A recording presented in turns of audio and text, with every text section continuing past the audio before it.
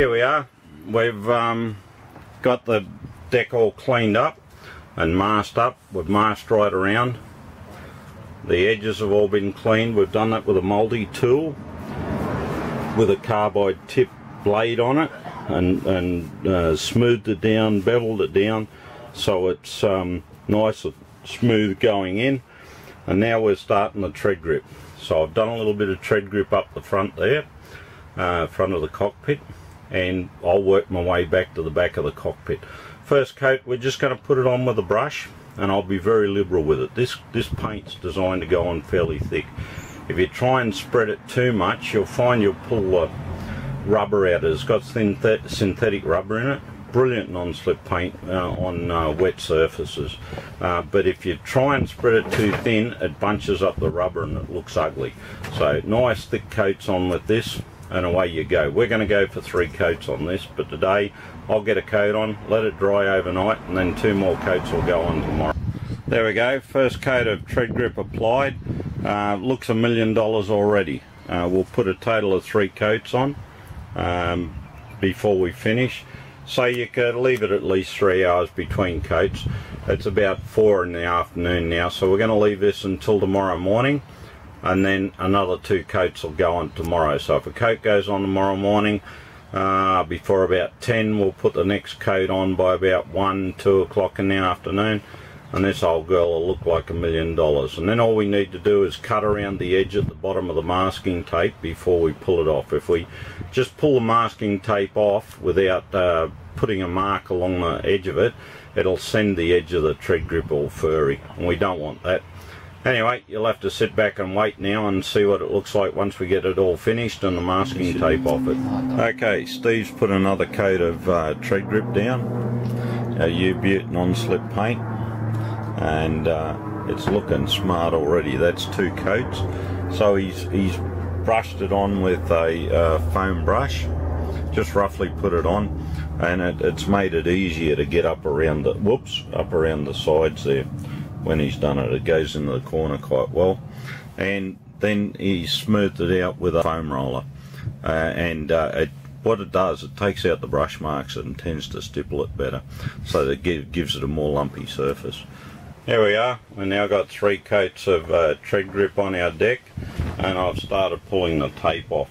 Fairly easy to pull off.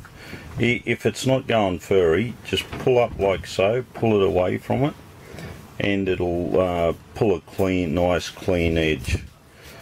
If you pull down or just pull straight out, it'll tend to send it furry. So just pull up like so. Now notice how there's been 2 or 3 different levels of masking tape put on in places. The reason being so we could keep it flat. So just pull him up, and if it rips off like that, just start again. But see how we've now got a nice clean edge, and looks $1 million on what it looked before. And that's our deck completed. Next thing we're going to do, we're going to put some bungs back, or some portholes back in it, manholes, and away we go. Rightio, clean our brush off, just clean the excess off, back into the can, and then we give him a wash out with water. Water's your thinners, water's your solvent. The only paints to use these days. 20 years ago the technology used to be crap, but I tell you what, these water-based paints we sell and use, they're absolutely brilliant. And the tread grip is a non-slip. Synthetic rubber, and boy, it can be absolutely saturated and you still lock on. Not like all the stuff with grit in it, silicates, where as soon as it gets wet, especially free water, it becomes slippery. You know, it's hopeless. There we are. I've sat the brush in some water for a few minutes. Just let it melt the bulk of it out. And from there, we'll give her a bit more of a wash out. So, I like to use hot water when it's clean. I find it works better. Look at that. That brush is pretty well clean. We'll give it a little bit of a massage. Just massage it under the water. It'll get the last bit out. See that? There's bugger all left in there. And I normally just hit them with the brush upside down like that.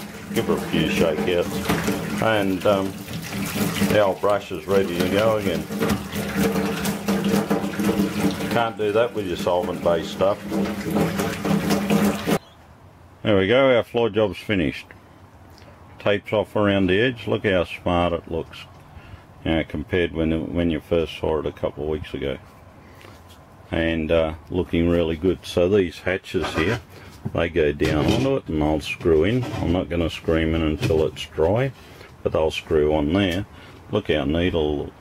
And they go over the edge, so you haven't got a problem with water getting trapped in underneath them. That's why I've selected those hatches. Job complete. So cockpit floor, you can have a ball in there now and you won't break that.